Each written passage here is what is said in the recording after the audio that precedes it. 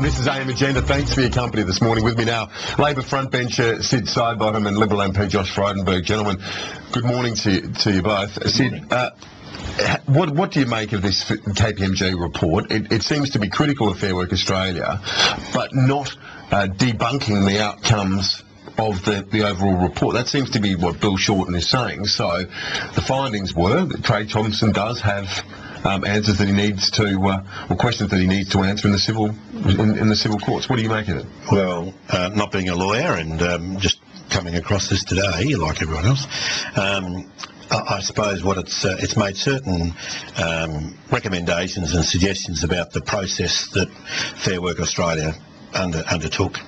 And we're already moving on those.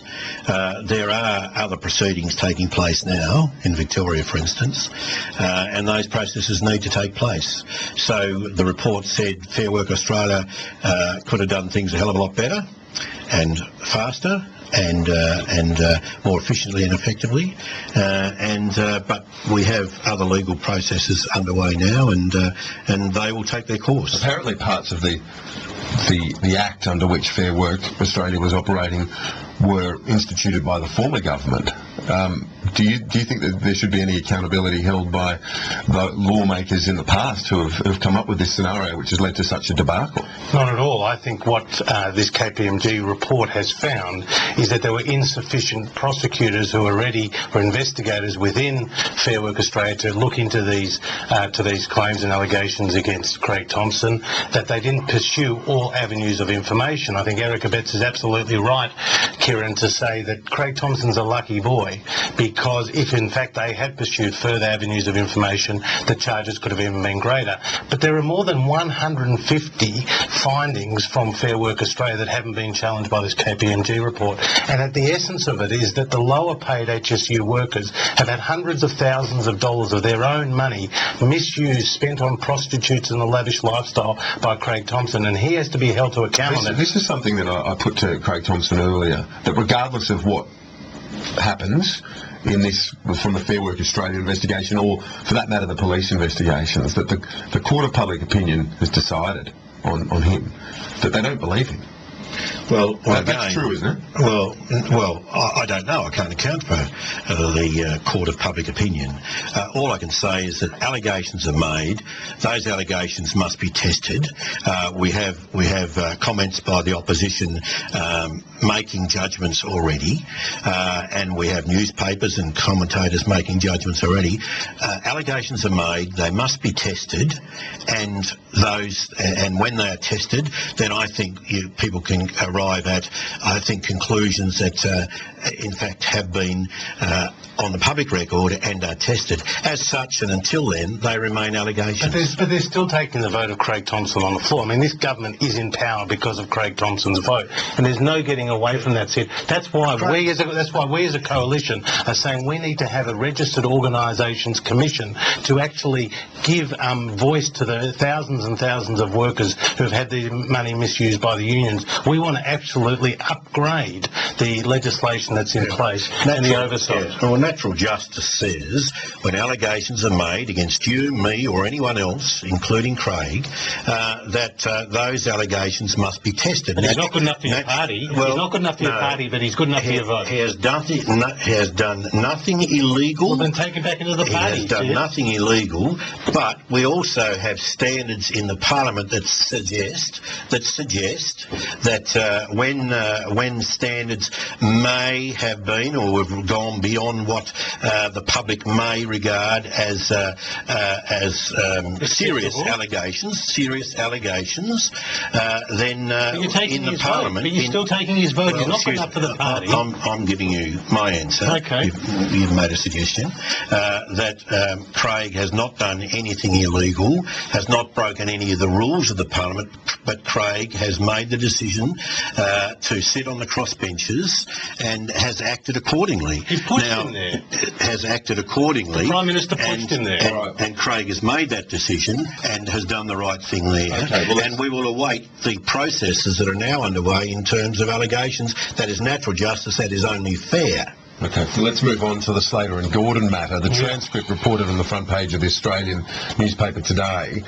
It's sloppy at best, isn't it, Sid Sidebottom? Wouldn't a statement by the Prime Minister clear it up?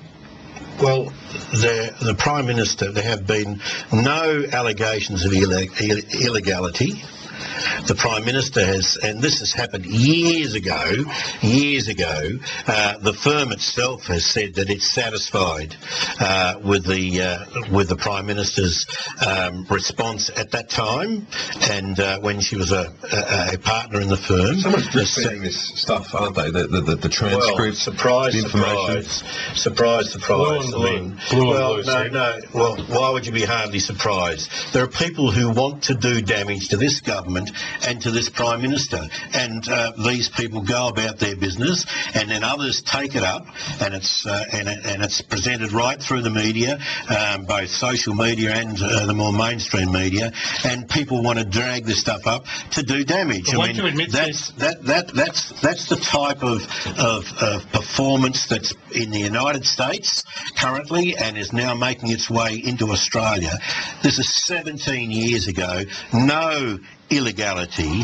The firm themselves have made that statement. All right, let's get John to respond to that. Well, so this is much ado about nothing, right. A beat up. Well, Peter Gordon has said, the former senior partner did say, as Sid has alluded to, that he believed at the time that Julia Gillard, as a senior lawyer at the point, deserved the benefit of the doubt. Well, Rob McClellan, the former Attorney General, I point out to Sid, in the Gillard government, was the one who put this out there on the public record. So this is definitely blue on blue. But it doesn't matter if it's these Slater and Gordon allegations, or the sordid Craig Thompson allegations, or the backroom deals to get Peter Slipper in the chair, or the character assassination of Kevin Rudd. This is a tawdry, this is a rotten, this is a smelly government, Kieran, and it's time it's got to go. It has debased our democracy, Sid. What you've been getting up to is absolutely debased our democracy, and this is just another allegation that's actually been put out there by your own side that makes everybody in the public lose confidence in this minority government. How do you know that it was put out there? This is in the Australian newspaper. No, well, the Australian newspaper has been following it up, but it was actually Robert McClellan, the Attorney General in the Gillard government, who actually went under parliamentary privilege, went public with this information. He's the one who put it out there, Sid. You can't deny that. I think what we've got here is a classic example of, it's a little bit like the economy. You've got an opposition who are determined to be negative. Well, it is. You just only have to listen to the language you just used then. When you look at the facts, it's like the economy. You've got an opposition who are determined to talk the economy down, to talk the government down, to talk to Julia Gillard down, and that's demonstrated by the behaviour in the House, it's demonstrated by the behaviour out of the House, and by the use of his language and these images and the framing that they use, that this is the end of the world and Australia's finished as a country. Who was attacking Tony Abbott yesterday for so-called his attitude towards women? Your side. I mean, let's not pretend that you're not playing the man the whole time. We don't need to comment. You're playing the man the whole time. You have to look at his behaviour, and a television camera can show you that behaviour in the House as well. So, this silly talking. The Australian people must be absolutely pulling their hair out. This is the commentary that we're dealing with at the moment, when in actual fact, if you look at the record after 2 years, a strong economy, one of the best in the world. Well, it is, Josh, and you can't deny it, and all we've had from you blokes is no, negativity, and in the language you use, which we just heard on this program. Josh, to wrap up, we're only got about 50 seconds left. Well, we bequeath this government a great economy. We left you $70 billion in the bank and no government debt after paying $96 billion of Labor debt. That's now led to a position where we've got $145 billion debt. The interest alone would pay for an NDIS. This government is terrible in terms of its economic management, and it's even worse in terms of its integrity. And you've got a $70 billion black hole, Josh. We can't even fill that hole in, let alone carry on with the language you are today. On that positive note, why don't we just wrap up the conversation? Indeed, Sid Sidebottom, Josh Frydenberg, thanks for your time. That's all for AIM Agenda. The news is next, as well as we're going to have live coverage a little bit later in the hour of Terry Nassios from that Fair Work Australia. He's going to be before a parliamentary committee here at Canberra's Parliament House, 9:45, so we'll have live coverage of that as well, so stay with us.